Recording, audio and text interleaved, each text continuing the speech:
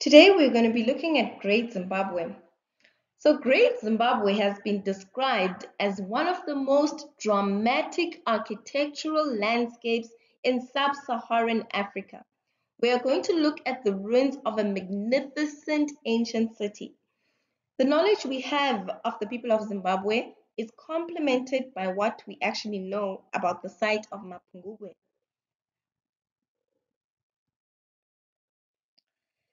which appears to have been the center of Shona civilization around 1000 CE. The largest Mapungubwe settlement found in the Shashi Limpopo area are very similar to Great Zimbabwe. Wealth in Mapungubwe was based on cattle production, ivory trade, and gold. The Mapungubwe culture seems to have spread into western parts of Zimbabwe. With the great rise of Great Zimbabwe, it appears that trade shifted and Mapungubwe declined as an important center, becoming abandoned just as Great Zimbabwe prospered. When a German explorer named Karl Much arrived in the area to conduct the first archaeological survey in 1871, he concluded that the city was so impressive that it could never have been built by Africans.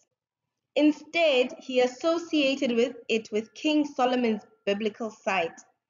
At that time, it was believed that Africans never had the sophistication needed to smelt iron, work gold, and build kingdoms. So there was an argument about who built this great city. The white minority went as far as saying that the Egyptians had built it, the Queen of Sheba had built it, the Phoenicians built it. By the mid 20th century, there was a growing weight of evidence that said Great Zimbabwe was home to and it was built by Africans. To view that the buildings were inspired, the view that the buildings were inspired by Arabs or Phoenicians actually found widespread appeal amongst the first white settlers of what became known as Rhodesia. So this colonial view of the past, or the settler paradigm, provided a moral justification for the European colonization of this part of Africa.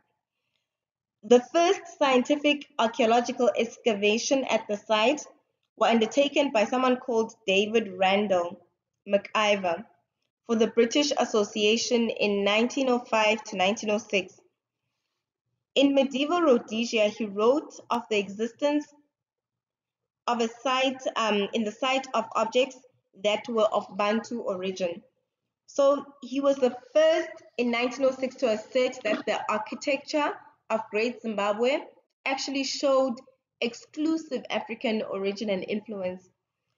He was followed by someone called Gertrude Caton Thompson, who examined the Great Zimbabwe site in 1929 and agreed with Randall McIver as to its local origins. Now, in mid-1929, Gertrude concluded after a 12-day visit of a 3-person team and the digging of several trenches that the site was indeed created by the Bantu. She had first sunk 3 test pits into what had been refuse heaps on the upper terrace of the hill complex, and this produced a mixture of remarkable pottery and ironwork. She then moved to the conical tower. You will see later in the lecture what the conical tower is. And she tried to dig under the tower, arguing that the grounds there would be undisturbed, but nothing was revealed. Some further test trenches were then put down outside the lower great enclosure, which is another site, and in the valley ruins, another site, which unearthed domestic ironwork, glass beads, and gold bracelets. So Thompson immediately announced her Bantu origin theory to a meeting of the British Association in Joburg. So now in the 1950s, Roger Summers, Keith Robinson, and Anthony Whitty independently excavated at Great Zimbabwe and confirmed its indigenous origins. And then finally, in 1973, Peter Garlake argued that its origins were indigenous. However, the pressures from the government were such that in the 1970s, both Summers and Garlake left the country for upholding their scientific views. There are other historians, many other historians and archaeologists who have carried out valuable research of Great Zimbabwe. So now we're going to look at what is Great Zimbabwe. So Great Zimbabwe is a ruined city in the southeastern hills of Zimbabwe, near Lake Mutirikwa and the town of Masivingo. Great Zimbabwe had been built and occupied by the ancestors of the Shona people. It was the capital of the Kingdom of Zimbabwe during the country's late Iron Age. It is the site of African civilization dating back to 1,000 years ago. Great Zimbabwe was constructed about 1100 CE, but abandoned in the 15th century. Great Zimbabwe is found in the area of the Zambezi and Limpopo River. It is situated at the southern edge of the Zimbabwean plateau. So Great Zimbabwe lies close to two other highly prized ecological zones. The hills north of the site are part of the gold belt of a metamorphic rocks that produce heavy and very fertile red soils. The country just south of the site descends into drier and more open grassland suitable for cattle rearing. At its peak, it housed up to 18,000 people. So Great Zimbabwe gave its name to Zimbabwe when it became independent in 1980. Now we're going to look at the stonework of Great Zimbabwe. Marvelous. It has quite marvelous stonework. So one of its most prominent features are its walls, some of which were over 5 meters high and which were constructed without mortar. So mortar is workable paste which hardens to bind building blocks such as stones and bricks and concrete masonry units to fill and seal the irregular gaps between them. It spreads the weight of them evenly and sometimes to add decorative color or patterns to masonry walls. It's basically a soft mud or clay as those used, it's used between mud bricks as well as cement mortar. The ruins of Zimbabwe are comprised of dry stone walls and numerous daka structures of varying sizes. Thousands of granite blocks were used to construct the city. Many of the structures are made of rectangular blocks cut from nearby granite outcroppings. So daka sounds like when you say it in Xhosa, daka was used as binding for naturally weathered granite and stone. These materials, okay, so these walls were constructed from granite blocks gathered from the exposed rocks of surrounding hills. Since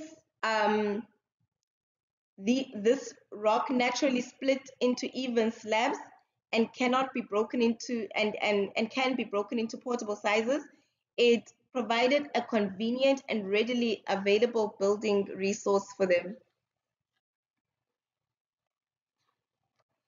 So the function of these stone walls, however, has been actually misinterpreted.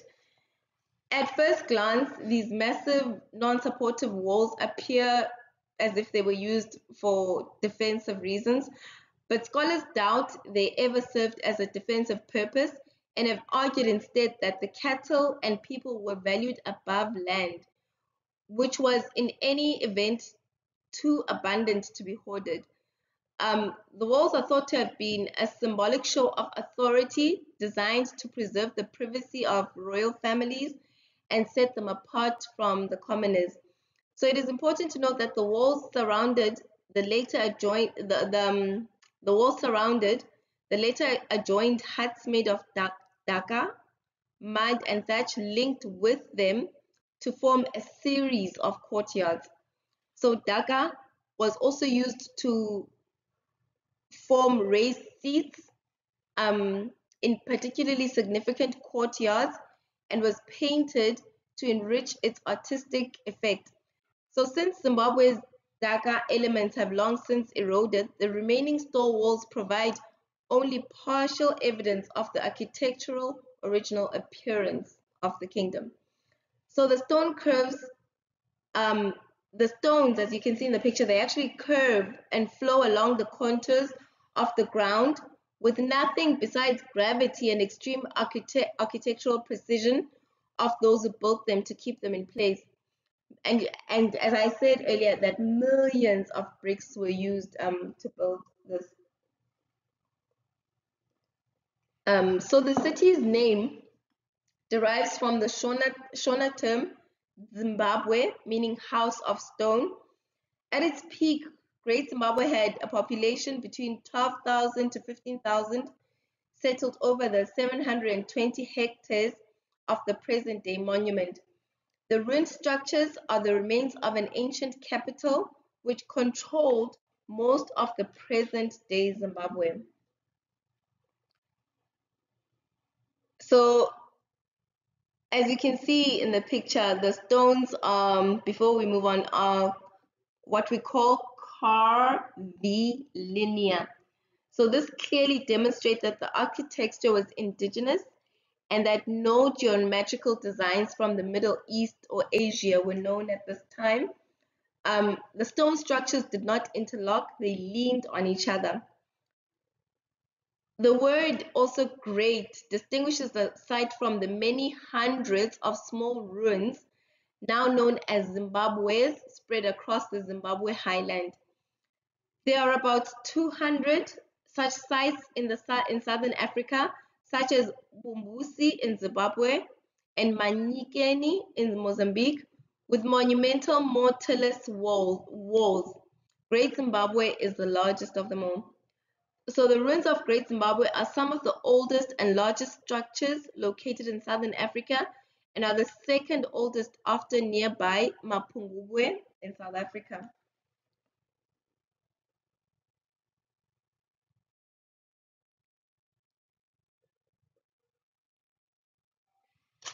Okay, so now we are going to look at how Great Zimbabwe is divided into four main architectural zones. Okay, so we've got the hill ruins, then we've got the great enclosure, then we've got the valley ruins, then we've got the peripheral settlements. So the first three components constitute the core or the central part of Great Zimbabwe. The inner perimeter wall separates the hill from the valley and the great enclosure. A second low stone wall, the outer perimeter wall, which runs around the southern and western sides of the great enclosure and the valley ruins, separates these areas from the surrounding peripheral areas.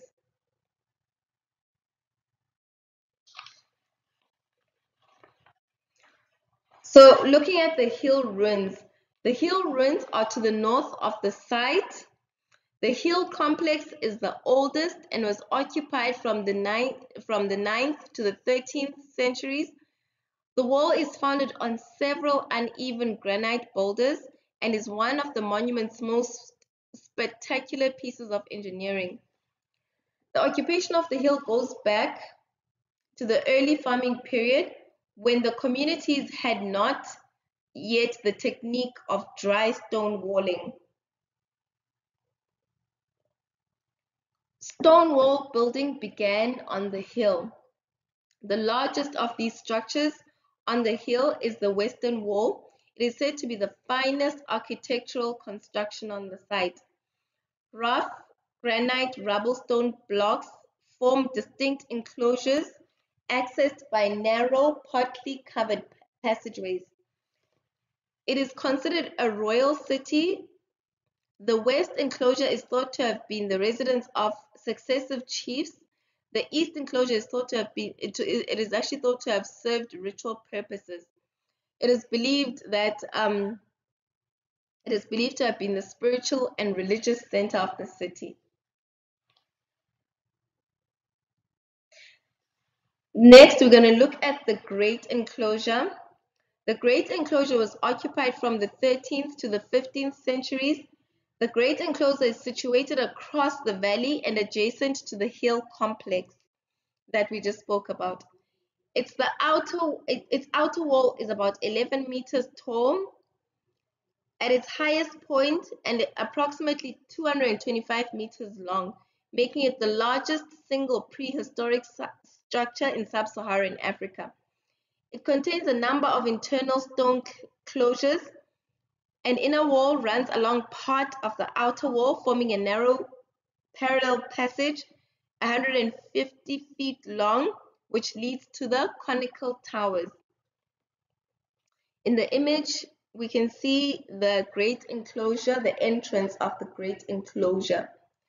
So inside the Great Enclosure, there's a series of living quarters in brick. The brick was made with a mixture of granite, sand, and clay. Huts were built within the stone enclosure walls. Inside each community area, other walls mark off each family's area, and it was generally comprising of a kitchen, 2 living huts, and a court.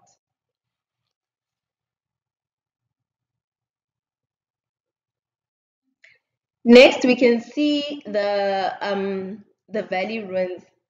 So the valley ruins are located between the hill complex and the Great Enclosure now, and it contains most of the architectural features of the hill and Great Enclosure. The valley ruins are a series of living ensembles scattered throughout the valley. A striking feature is that there are parallel passages connecting individual enclosures in the valley enclosures and the Great Enclosures. The site served as a hub for commercial exchange and long-distance trade.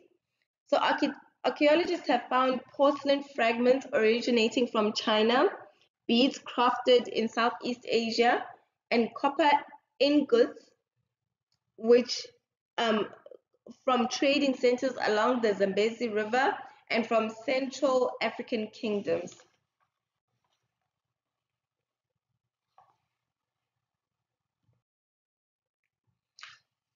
What we see in this picture is a monolithic soapstone sculpture. This is a monolithic soapstone sculpture of a seated bird resting on atop a register of zigzags. It was unearthed here. The pronounced muscularity of the bird's breast and its defined talons suggest that it represents a bird of prey. The scholars have conjectured it could have been emblematic or representing of the power of the Shona king as benefactors to the people and the intercessors with their ancestors. So we'll come back to this artifact later on in slide 13. And then next, we're looking at the peripheral settlements. So there are a number of peripheral enclosures within the monument and immediately outside it. They encircle the core of central Great Zimbabwe. So we can see here the image of the Great Zimbabwe's Great Enclosure and adjacent ruins looking southeast.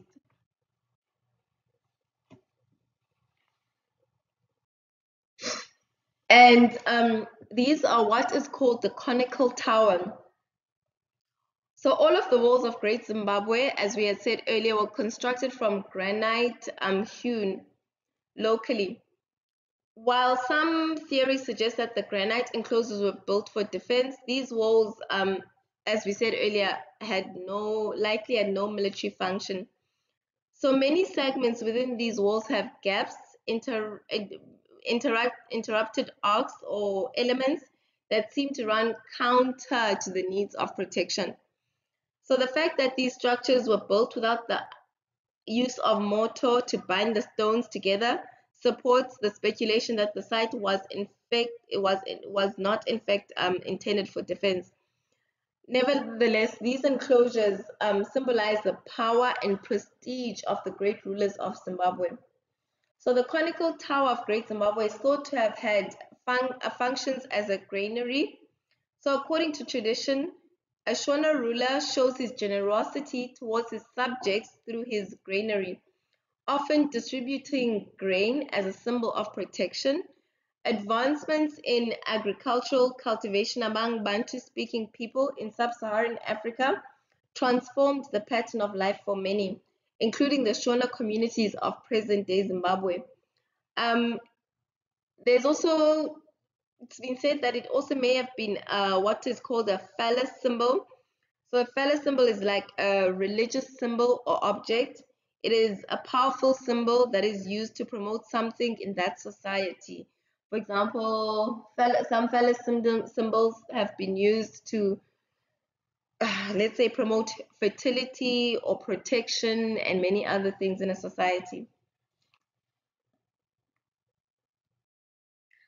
So now we're going to be looking at interpretations of these architectural zones. So it has been suggested that the complexes represent the work of successive kings.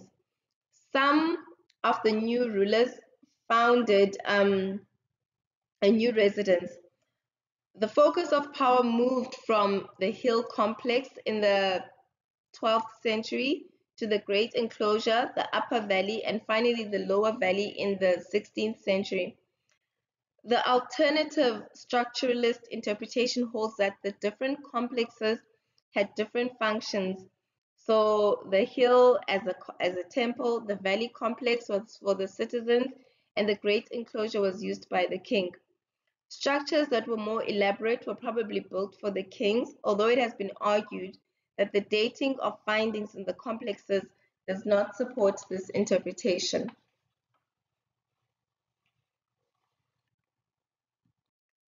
So now we're going to be looking at artifacts that were found in Great Zimbabwe and trade. So the most important artifact that was recovered from the monument are the 8 Zimbabwe birds. These were carved from soapstone on the tops of monoliths, the height of a person. So the stone birds are the most famous objects found in Great Zimbabwe and are now the symbol of the nation of Zimbabwe. Only 8 birds are known. The birds are mostly perched on the columns, such as the one you are seeing in the image. The birds are all about 33 centimeters in height, and the overall column, including the birds, are about 1.6 meters. They seem to be stylistically um, form two groups. The first consists of those that squat with bent legs on rectangular plinths and have horizontal beaks, and the other group with legs hanging down onto the rings they perch on, all have round columns and point their beaks vertically. So now looking at the Zimbabwean flag, so look at the stylized version of the bird now appears on everything, even on the nation's flag.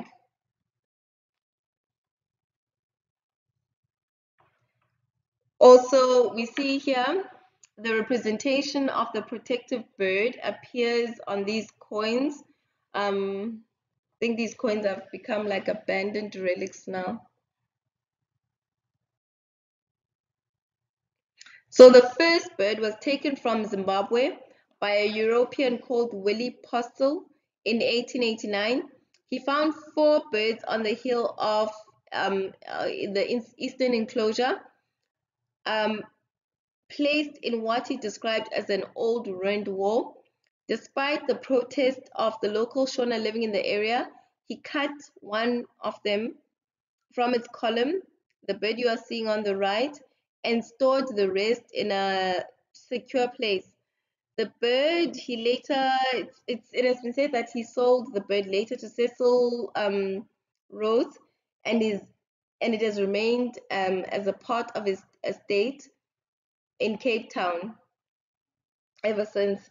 So Karl Much, the German we spoke about earlier, um, a German geologist and explorer, was the first European to visit and write about Great Zimbabwe. Mook apparently never saw any of the stone birds, or at least did not mention them. Much has been written about Mook and his assertions that Great Zimbabwe must have been biblical land of Ophir, and connecting it to King Solomon and King Sheba.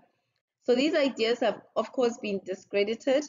Moch was guided to the ruins by someone called Adam Render, who is usually credited with being the first European to visit the ruins.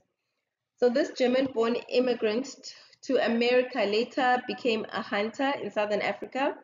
And then in 1868, he had become stranded in the area of Great Zimbabwe. And it is said that he married a Shona woman and settled in her village.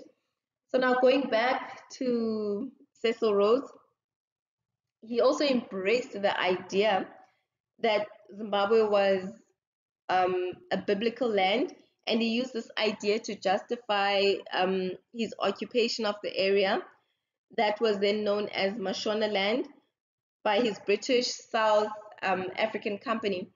He kept the birds in Cape Town in his residence, known as Grooterschuur, and that is where it has remained. When he remodeled the house in 1893, um, there's an architect by the name of Herbert Baker. He would incorporate these symbolic birds into the decorative motif found throughout Grooterschuur. So when Great Zimbabwe was first discovered, it was believed that there was no way, as we said earlier, that it could have been built by an African race. And so now we're going to be looking at another image here. And this photo was taken by an Associated Press stringer with the following title. And it said, Zimbabwean President Robert Mugabe holds the lower portion of the ancient stone sculpture, the Great Zimbabwe Bird, at the ceremony in Zimbabwe on Wednesday, May 14th, 2003. The sculpture was officially handed over by the German ambassador, Peter Schmidt, who's on the second left, and the Zimbabwe Home Affairs Minister, Kembo Mohadi, on the left. Germany returned Wednesday the carved base of the Zimbabwe bird that has spent near 100 years in the hands of European collectors and the museums. Now we're going to look at other artifacts that have been found in Great Zimbabwe.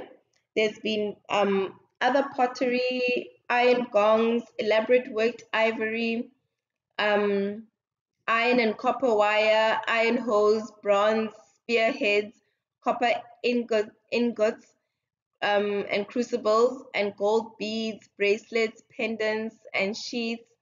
There's been Syrian glass, Chinese cedilon dishes, mostly from the Ming Dynasty, Persian bowls, coral, bronze bells, and iron spoon, glass beads from the Arabs, coins from other African civilizations, and gold that may have originated in Great Zimbabwe. Now we're going to look at the Great Zimbabwe inhabitants. So the ruling elite appeared to have controlled wealth through the management of cattle, which were the staple diet of Great Zimbabwe. At its height, Great Zimbabwe is estimated to have had a population greater than 10,000, although the majority lived at some distance from the large stone walls. Only about 200 to 300 members of the elite class are thought to have lived within Great Zimbabwe's massive walls.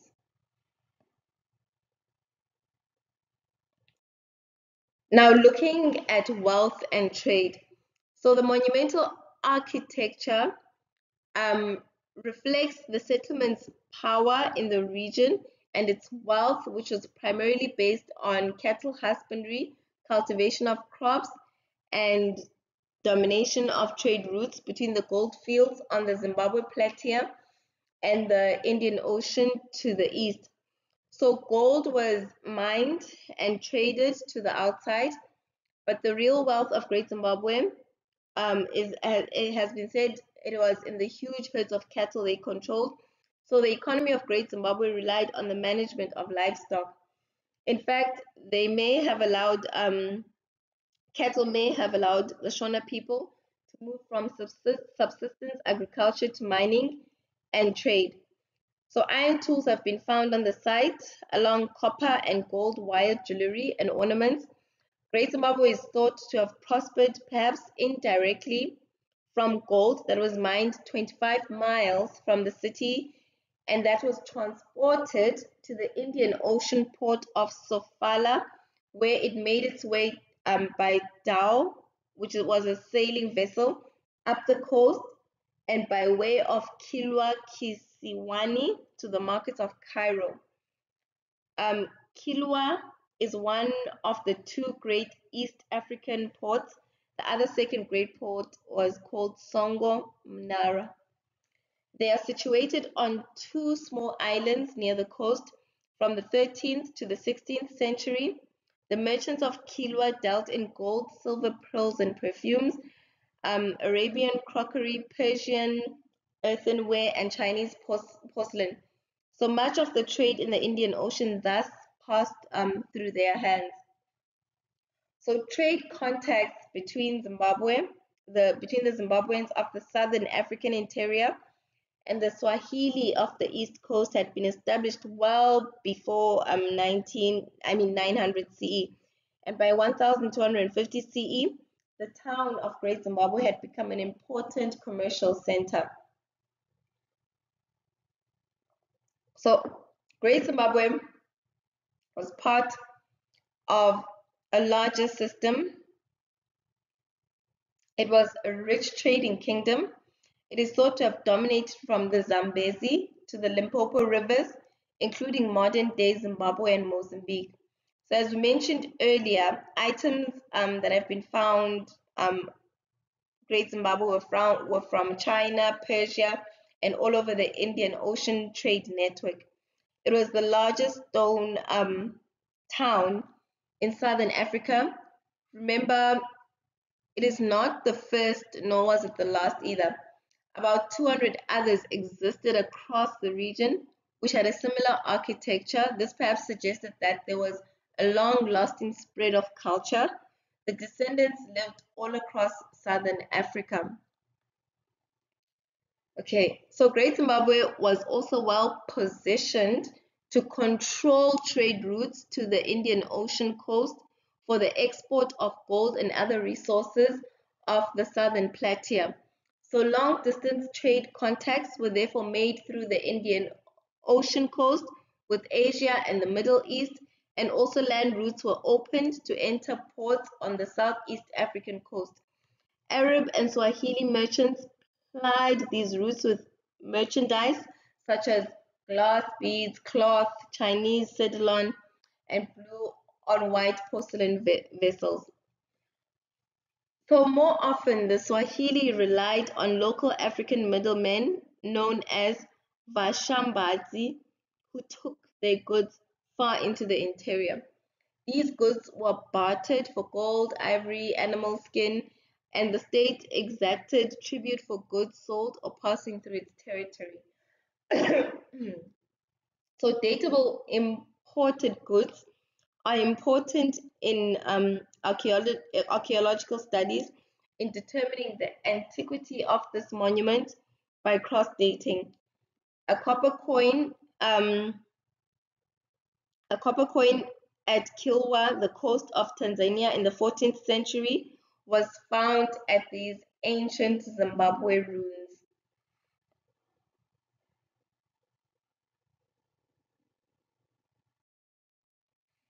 So you're thinking to yourself, why? Why would such a great, magnificent, ancient city collapse?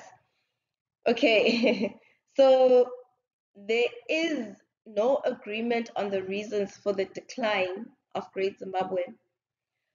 So the possible cause is that the capital's population became too large, as a result of which natural resources such as grazing and firewood in its immediate vicinity became depleted. The environment was completely exhausted and could no longer support a population of thousands of people, each with their own fields and livestock. Um, the photographs of the very earliest European travelers shows that the area was still largely treeless, and it appears that it took centuries for the woodland to recover to its present level. So the population split up and left Great Zimbabwe. Some went southwest to the Torwa, capital of Kami, near present-day Bulawayo, and the bulk followed the Matupa King north into the Zambezi Valley to the Mwene Mutapa capital near present-day Mount Darwin, where there were several small but well-built Zimbabwe's. So to this effect, around 1430, Nyatimba Mutota, a prince of the Zimbabwean royalty, headed out with a large chunk of his army and waged war against the Tawara people living in the Zambezi Valley. He and his followers managed to defeat them and secure the area. Soon, Nyatimba declared himself king and founded the Mutapa kingdom, with its center of power at the Zambezi Valley. A huge chunk of the Zimbabwean army followed him and abandoned the kingdom of Zimbabwe. This led to a civil war now between the two kingdoms, which led to the defeat of the Zimbabwe people. They lost a large part of their territory and trade to the Mutapa, and by 1550 the entire kingdom was absorbed into the Mutapa kingdom, with only a few outlying settlements inhabiting the ruins of Great Zimbabwe. There are many speculations about this mass exodus. Some historians state that it was because of lack of resources and food. Others claim that the decline was due to the gold mines in Zimbabwe territory declining. Okay, so now we're going to conclude. So, Zimbabwe was a descendant of another great southern African kingdom, which was Mapungubwe. Great Zimbabwe stands as one of the most extensively developed centers in pre-colonial sub-Saharan Africa and stands as a testament to the organization, autonomy, and economic powers of the Shona people. The method of construction of Great Zimbabwe are unique in African architecture, and although there are examples of similar works elsewhere, none are distinguished and as imposing as Great Zimbabwe. So Great Zimbabwe's architecture is important because the ruin is the largest stone structure south of the Sahara Desert. It is still standing, which allows researchers to learn more about the techniques of its building and the lives lived in and around it. Um, Great Zimbabwe was made powerful due to its location near several well-traveled routes, being able to trade with nations in Asia, Africa, the Middle East, Europe, benefiting Great Zimbabwe immensely. Thank you guys for attending the lecture.